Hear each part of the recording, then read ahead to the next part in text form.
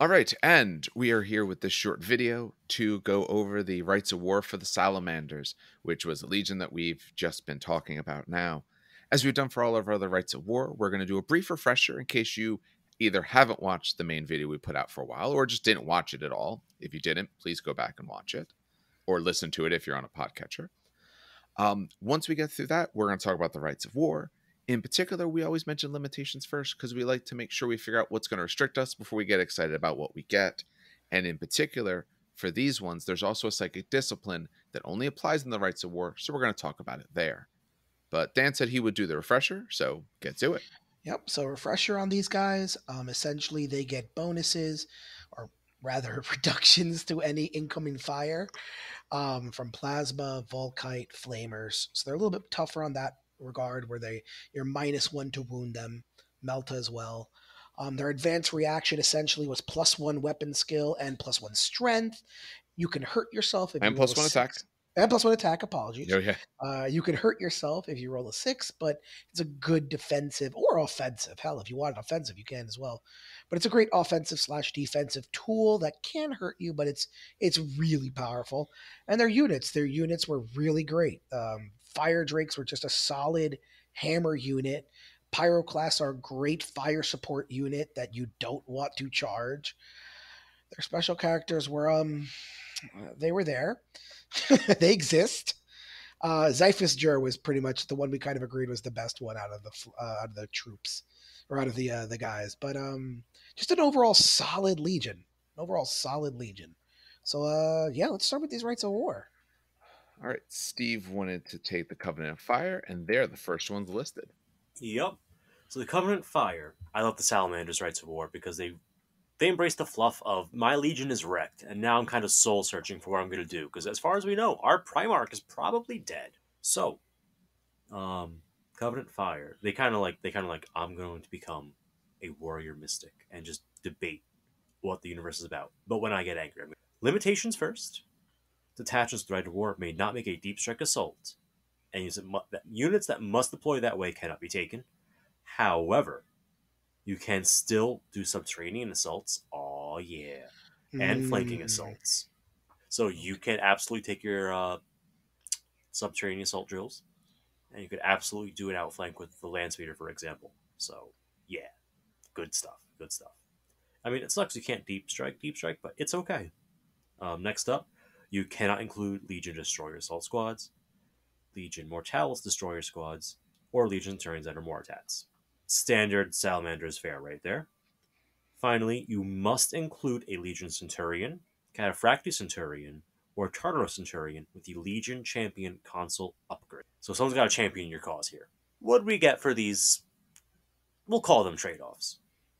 You get Pyroclasts and Tactical Support Squads armed exclusively with Dragon's Breath Flamers, so any Pyroclast and Flamer Tactical Supports may be taken as troops, and they gain the line subtype.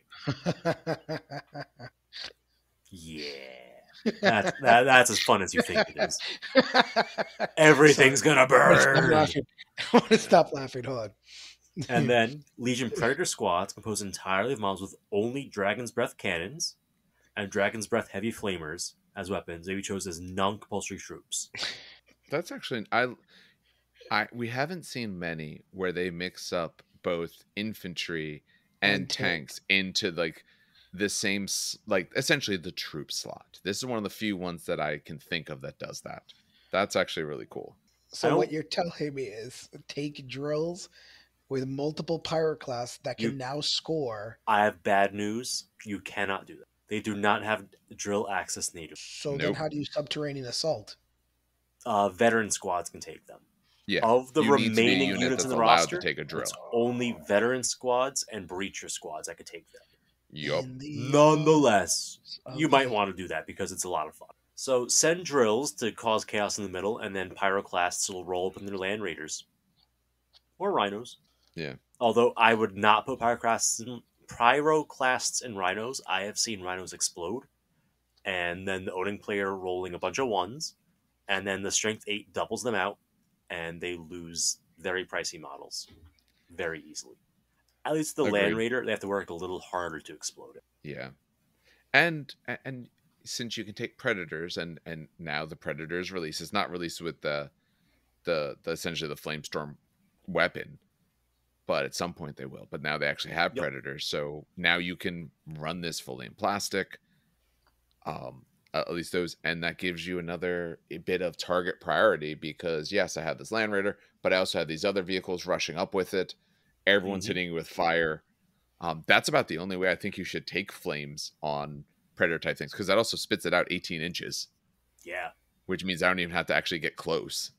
Technically, it's 18 plus the 8.5-inch flamer.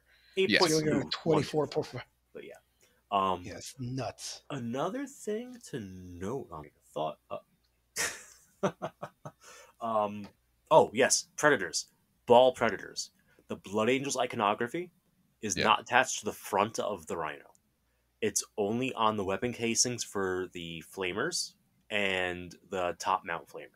So if you don't want to wait for the new kit to come out, you could just pick up a bunch of ball predators and use those, because they Yeah. have the Inferno Cannon option for the turret and the heavy flame responses. Yeah, Oh, that would nice. actually work really well. You could shave off some iconography or do something like that, and then you're all set. Yup. And let's face it, we don't know how they're going to. The other kit hopefully will have the flamer option as well. We don't know how it's going to look, and we don't know when it would be. It's probably going to be another month or two out, and because they'll probably do it the same way they did the Leviathans, where after like a month or two, they give you the other kit, and then they give you an upgrade sprue. Yeah. I'd probably just go get some ball predators, because you could also probably get them off of, either It's a your local rough store or aftermarket for the It's- parts. Oh, but is it? I wasn't yeah, sure if it was you're better rough off for that, just or just getting a ball ball predators predator. entirely. Just get a Well, ball that's what I was predator gonna say. entirely, because it's like, I think the cheapest I saw it was like $20 for the weapon options. No, I would probably, if your local, go to your local store. Of course, Yeah. obviously support your local stores, but at some point you can't necessarily get everything from them. For some of those, you could even look at other online options to just buy the whole kit, because you might be able to find some good deals on the kit. Yeah, and you could probably convert the Land Raider Redeemer sponsons to fit onto a Predator mount with a little bit of knife work. Oh, that's a more ugly option. Honestly, at that point, just use styrene and make it from scratch. Yeah. But yeah, no, Alright. fun Rite of War. Yeah, a nice Agree. and simple one. Line pyroclast squads are kind of terrifying, because it's like, yeah, I They- got 2 wounds, a 2-up save, and a 5-up invul against most things I'm afraid of in the shooting phase. Come at Yep. me. And they also dunk on Blood Angels that run perdition weapons, because they're all flame type. Yeah. All right. That gives us a nice and straightforward Rite of War. So Dan is going to cover their psychic discipline they get, because that's going to come up in the other Rite of War that I'm going to discuss. But we're going to talk about the discipline first, so when we reference how it's used, we have an idea of what they actually get for the people who are allowed to have it. All right, so let's do this. So, I was hoping, by the way, that the special character got this discipline, because I was kind of previewing it before I wanted to talk about it, and Yep. it's really Nope. cool. Yeah, it's really cool. So it is called Fury of the Salamander, and of course you get etheric lightning. So you have 2 powers as always. You have the shooting power and the normal power. So at the normal power, the psychic power is at the start of at the start of their own player turn, the controlling player of the psyker with this power may choose to make a psychic check. If the check is successful, then all enemy models within 18 inches of the psyker treat all open terrain as difficult terrain, and all difficult terrain as both difficult and dangerous terrain until the start of the psyker player's next turn. However, you may not move, shoot, or charge. If the check has failed, you suffer perils of the warp, but you may otherwise do normal things. And I'll read the other power before I go back and talk about it. So Yeah. the shooting power, this one is okay. It's a psychic weapon. It's psychic focus. You have to take a test. It's template, so it's a flavor template. Strength 7, AP 4, meh. Assault 1, pinning, deflagrate, and shell shock 3. Strength 7 AP4 is not bad. There's nothing wrong with that. I'm wounding give a shit people on about 2s strength seven. usually. Yeah, I was gonna say I don't give a shit about the strength. It's the pinning, deflagrate, and also shell deflagrate. I don't even care about either. Pinning and shell shock 3 is insane. That's nuts. I don't They're think that's I think scared. the high. They I get a think it's little the hard. highest shell shock in the game. Yeah, I haven't seen I think anything it e out of is. 4.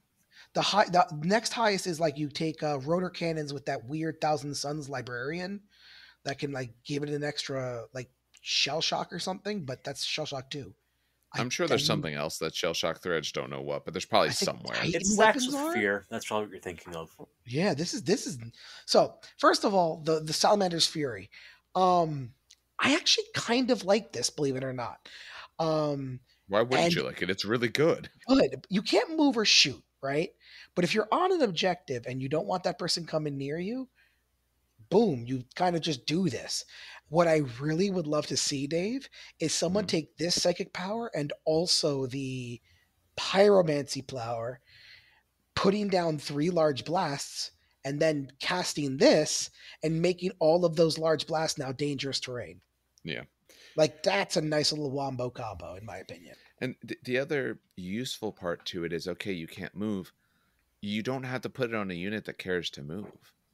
The guy who has this could potentially be standing in a unit that wants to stay on its position, not even necessarily an objective.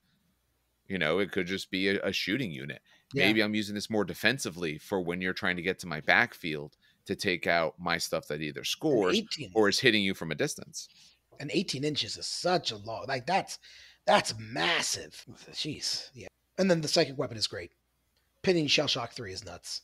Yeah. No, it's overall strong for what it does, and it gives you some nice options, which is good.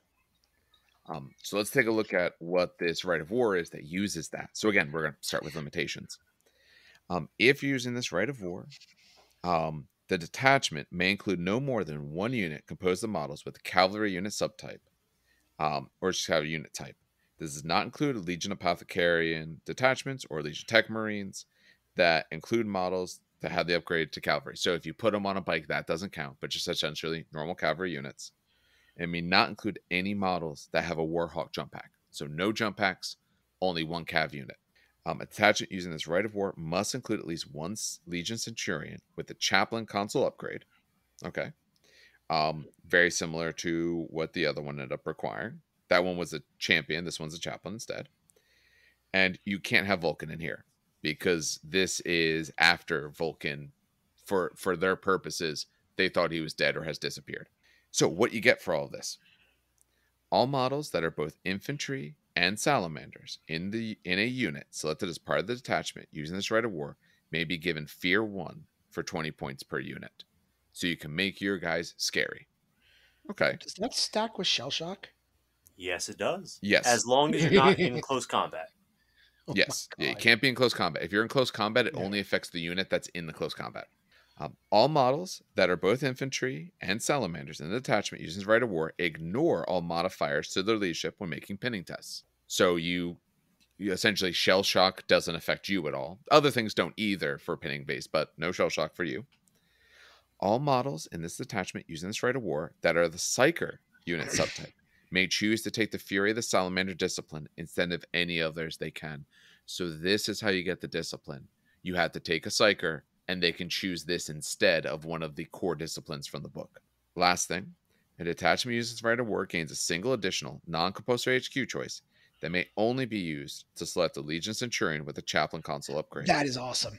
Remember, That is they have to yeah. take a Chaplain, but he won't count for your HQ choices And I was just going to say that sucks if you don't can want only him take. to. Well, no, it's not that. I was going to say, oh, that sucks. You can only really take one librarian because you kind of want a praetor because you have to unlock the Rite of War. You're forced to Yep. take a chaplain or centurion. Okay, so you only have one librarian. This is awesome. So you could literally take a praetor, 2 librarians, and a chaplain because you have that extra non-compulsory HQ choice. That's awesome. Yeah, they give you a lot of good here. So, I mean, if you like the psychic power, here's the one way you're going to get it. And if you like it, you could take 2 copies of it, and you could really add in, what is it, 18-inch bubble? 18-inch bubbles, you could be covering That's the whole board. I would say it's not the whole board. Well, Not necessarily, depending on positions. Yeah. I would say it would be tough to truly necessarily cover the entire board, but you're covering all the board that matters. If you go somewhat near the middle and you space these guys out, you're covering everywhere everyone's going to be, except for maybe right along a back edge kind of thing. Or, as Dan said, you could take it with pyromancy because that fits perfectly, and you could just make where people are inside of this one bubble much, much worse because maybe there's not a lot of difficult terrain on your board. Most of your terrain will be, but maybe there's not a lot else. Well, hey, there's a nice way to get a little extra, and you You know, I don't know if I would worry so much about the fear for 20 points each, mostly because I'm already running points heavy in HQs because I have to run the chaplain. If you're taking this Rite of War, you honestly probably want, you know, 2 librarians, either for 2 copies of this or this with something else. Like, you're taking it probably for a reason, and you need a Praetor or like a Delegate. So you need something to be able to take the Rite of War. So your HQs are going to be heavy. I don't know if I want to spend an extra 20 points on infantry units I to give them agree. fear.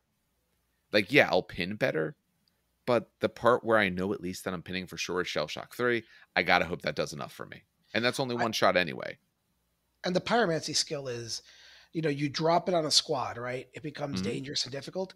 The moment they move in that, it's a strength 6 hit for everyone Yes. inside that circle. So they're And it's taking a strength dangerous, 6. so then they're also rolling a It's d6, and on a one ones 1, they're taking another exactly. wound. Yeah, I like this a lot. This is a nice little wombo combo. This is a yeah. cool one. It's good. It doesn't do much more for you. You know, not getting minus on your pinning test could be cool, or it might be nothing because if your web enemy's not pinning you, who cares? Getting the fear, again, cool if you want to do it. Maybe I might do the fear on my 1 unit that is going to be going up the board. Maybe, I don't know, on my fire drakes or something like that, because that way, even if they get into combat, helps me win the combat. But it's the other 2 things. It gives you a really cool discipline, and it lets you take more psychers with another character than you naturally would. Yeah.